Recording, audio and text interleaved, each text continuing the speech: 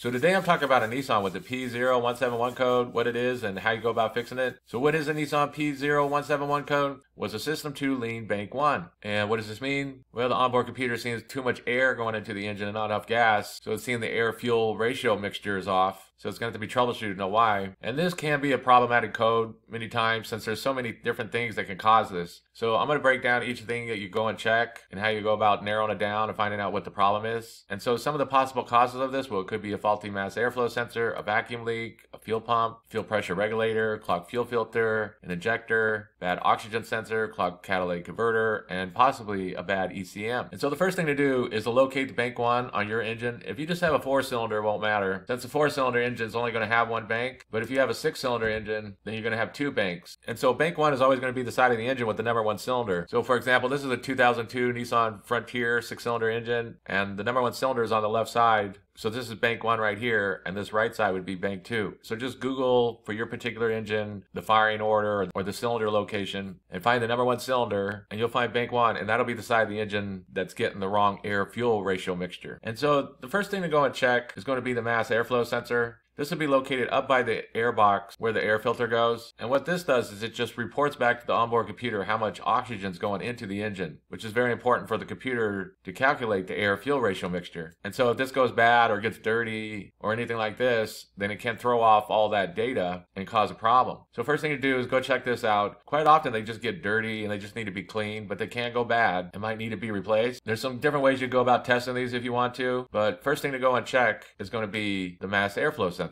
And so once you check that out, if you check out the MAP sensor and that all looks good, then the next thing to go and check out is going to be a fuel related problem. Now this could be a few different things. It could be the fuel pump, it could be the fuel pressure regulator, it could be the fuel filter. So you could go through and you could check each component individually. You could replace the fuel filter since that's part of regular maintenance, especially if it hasn't been changed in a while. And then you could go through and you could test out the fuel pressure regulator. Quite often when the fuel pressure regulator fails, you'll have a longer start time because all the gas pressure is not being held up to the engine and all the gas is leaking back into the gas tank. So there's some different ways you can go out to check each one of these individual components. A really quick way that you could test this is just to use a fuel pressure test gauge, which is really easy to use. You get these at any automotive store or online, and they basically just hook up to the fuel rail on the engine. There'll be a port and you just hook to it and you find the PSI that the fuel's supposed to be at for your particular engine, and you just see if that it's running at that pressure. So say your engine is supposed to be running at 55 PSI and you test the pressure, but it's running low. It's running like around 30 or 40 PSI.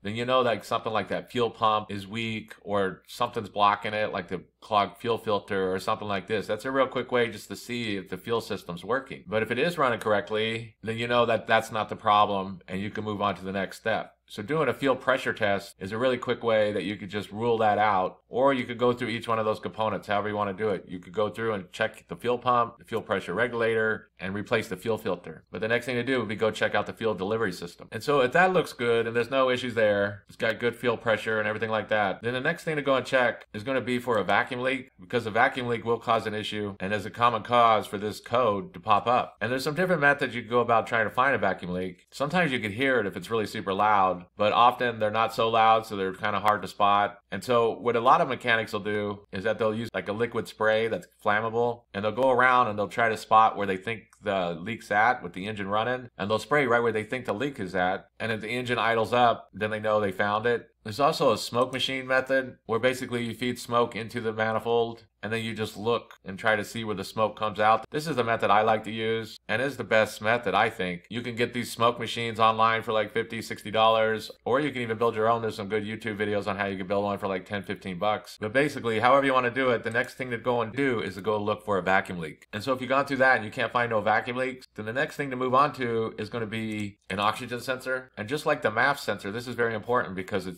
tells the computer how much oxygen's been burnt off after combustion. And so if one of these go bad, then it can throw off the computer since the computer's just getting bad data. Usually when this happens, it's going to be the upstream oxygen sensor, but it can also sometimes be the downstream oxygen sensor. And you can test these if you want to. There's some good YouTube videos on that. So the next thing to go and do would be to test these oxygen sensors and be sure that they're good, because that could definitely cause a P0171 code. And so if you've gone through and you check that out, those oxygen sensors test good, then the next thing is going to be a bad fuel injector. And one of those injectors on bank 1 might have failed.